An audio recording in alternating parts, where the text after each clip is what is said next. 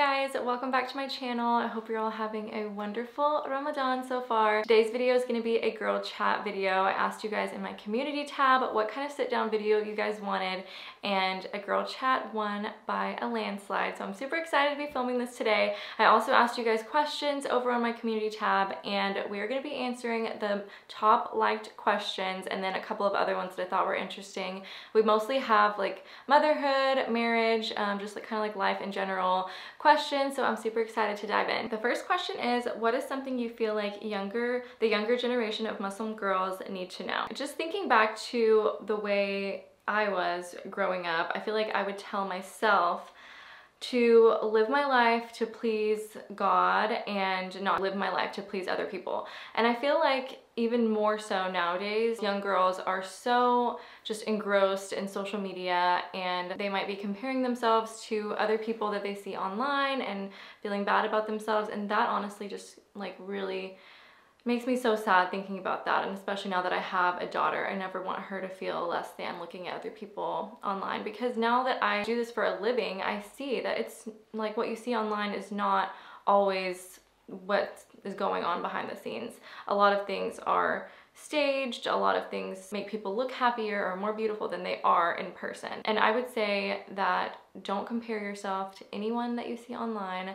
Compare yourself to the person that you were yesterday and build upon that, and know that you are living your life to please God and no one else. What's the most beautiful thing about marriage, and what has surprised you the most? This is one that got one of the most likes, so I will go ahead and answer this one, even though I feel like this is so cliche. One of the most beautiful things about marriage is just having like your person, and just knowing that you have the full support and love and friendship in that person that you can count on every single day. The thing that surprised me the most about marriage, I guess, is just the fact that like Omar and I knew each other so well before we got married. Like we were together for like 7 years or so before we actually moved in together and got married. So I felt like I knew him like inside and out, which I did, but you just like get on like a deeper level after you get married, and I just feel like you get to know them even more. Like, I don't know if that makes any sense, but you just really get on like a deeper connection after you get married, and it's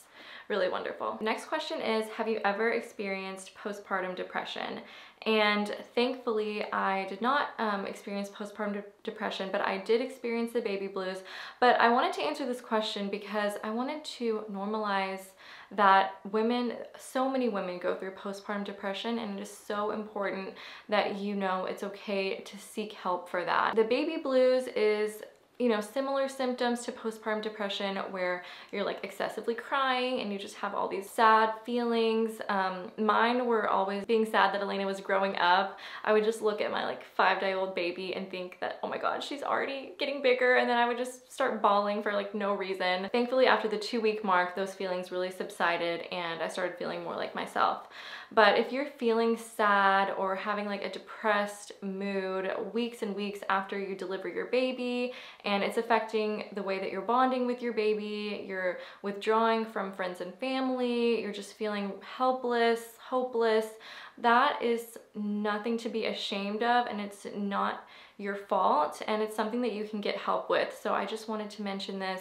If it's therapy, if it's medication, like you should not have any reservations in getting help for yourself. Postpartum depression is actually very serious because it can lead to feelings of hurting yourself or even your baby. So just making sure that you are getting help is really, really important. What's the most beautiful thing about being a mother, and what are the things you have learned about motherhood? There's so many beautiful things about motherhood, and there's literally so many things that I've learned, like literally learning every single day.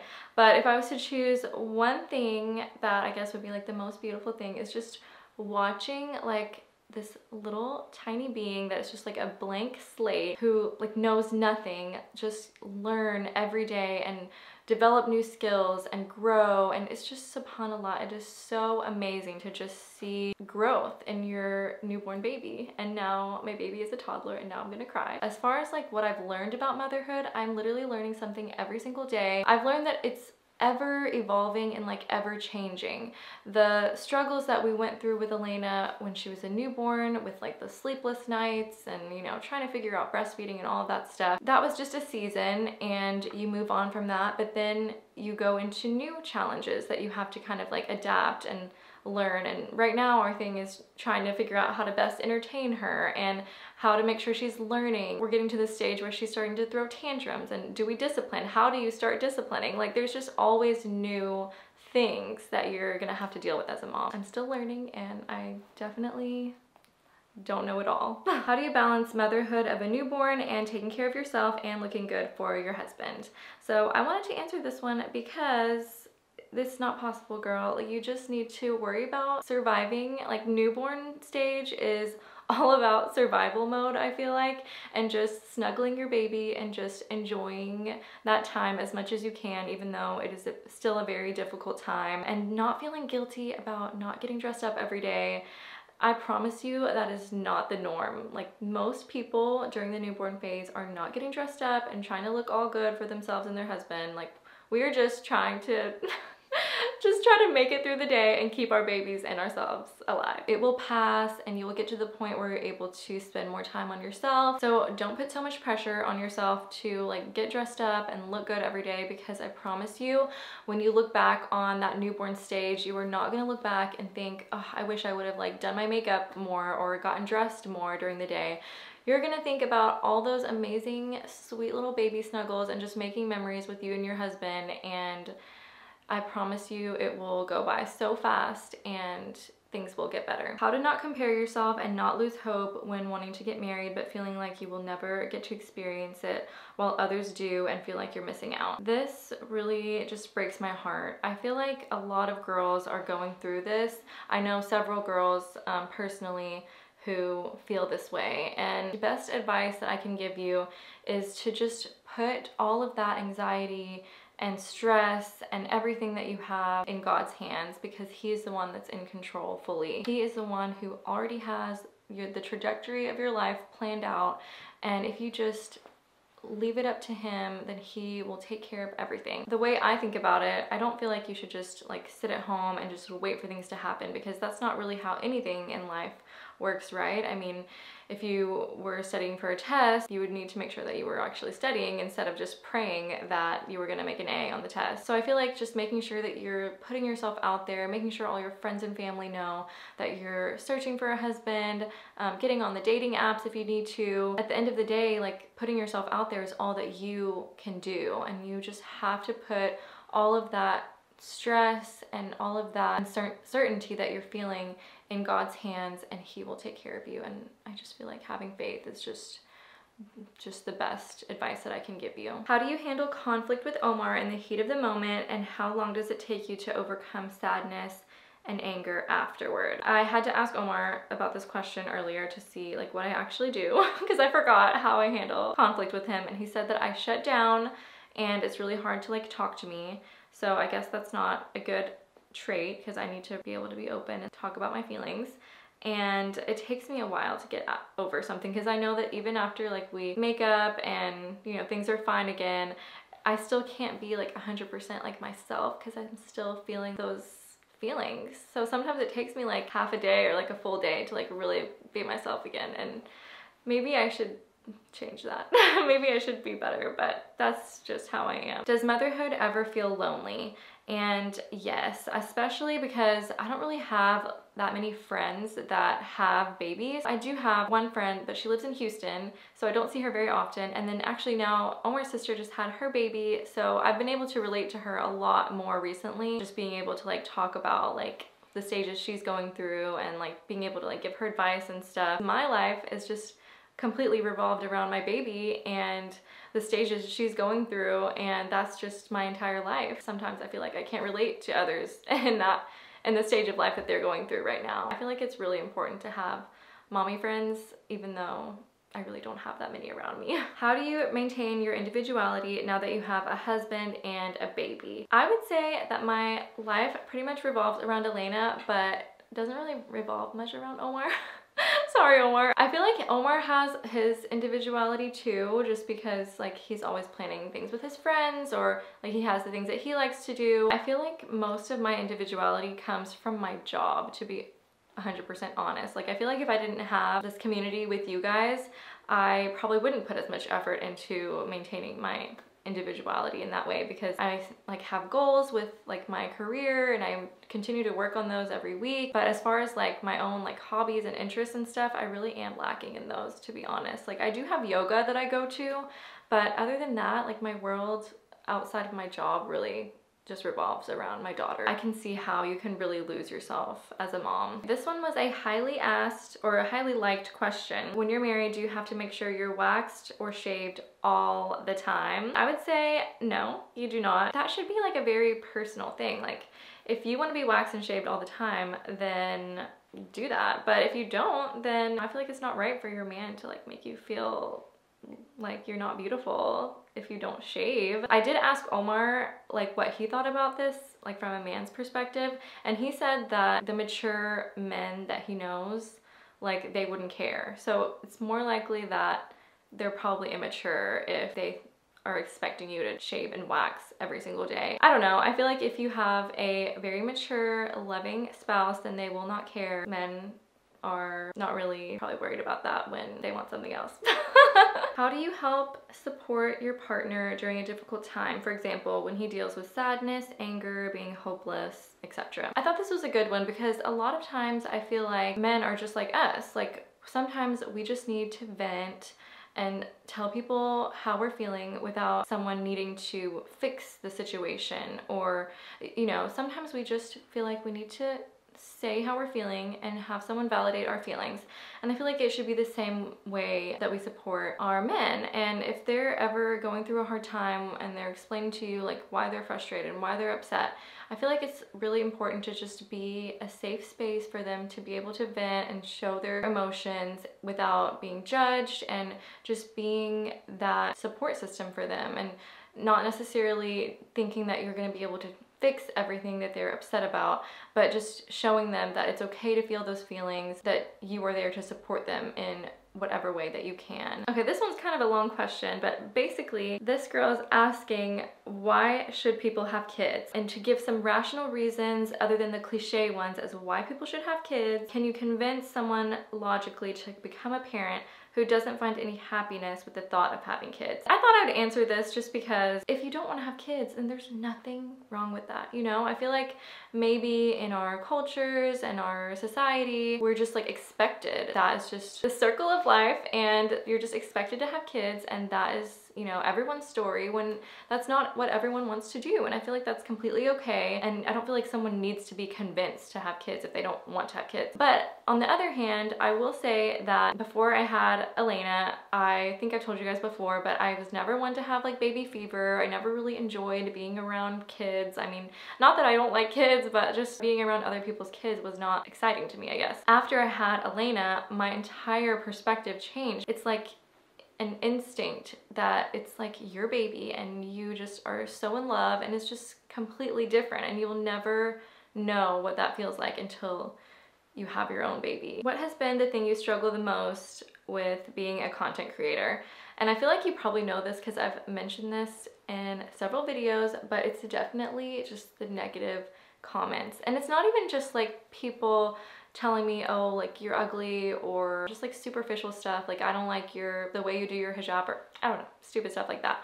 It's more of like the comments that point out things about myself that I am already hard about myself about. Like I'm already so hard on myself as it is. So whenever I see a comment shaming me for something that I'm already insecure about, that's when I really just start spiraling, thinking like, oh my gosh, everyone hates me, I'm a terrible person. I just get into this really bad mindset whenever I start reading comments that are like shaming me for things. When it's hard, because I know there's so many thousands of you guys who are so supportive and kind. It's just, I guess, human nature to just focus on those negative things, but I'm working on it, you guys. And yeah, I just try to always remind myself that most of you guys are so kind and supportive, and that is why I continue to do what I do. What do you think are the most important lessons to teach your daughter and children in general about Islam? I have a daughter around the same age as yours, by the way. I worry about her growing up in a Western country. I was lucky enough to grow up in the Middle East, where religion and Islam were normalized as part of the culture. I really wanted to answer this one because I kind of have a little bit of a, not a different perspective on how I want to go about teaching my daughter,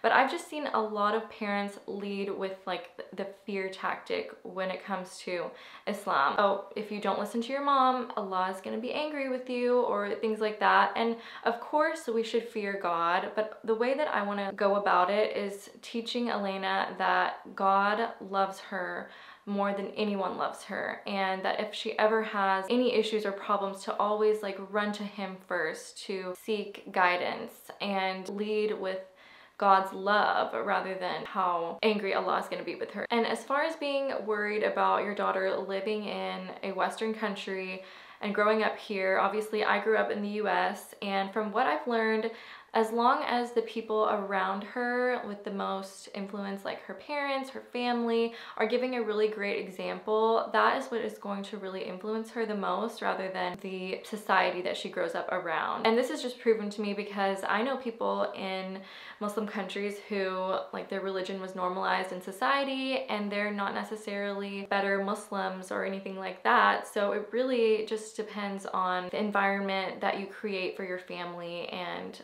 just that influence that you directly give your daughter. What are some tips you can give other full-time working moms? Don't put so much pressure on yourself and feeling like you have to do it all, because I promise you guys, and I say this all the time, but you cannot do it all. And you guys don't even get to see how much help I have behind the scenes. If I was to try to like cook and clean and take care of myself and take care of my daughter and work and do all the things behind the scenes that this job entails, I would drive myself insane. And I just am so grateful for the amount of help that I have. And if you can't get help, then be easy on yourself and know that the house is, it's okay if it's a mess, and it's okay if I don't please every single person, as long as I'm doing what's best for me and my family. How honest are you with the women in your life about difficulties as a couple? What is the line to draw between getting support and privacy? And this one got like 300 likes. I think it's something that a lot of us deal with, because to be honest, whenever you have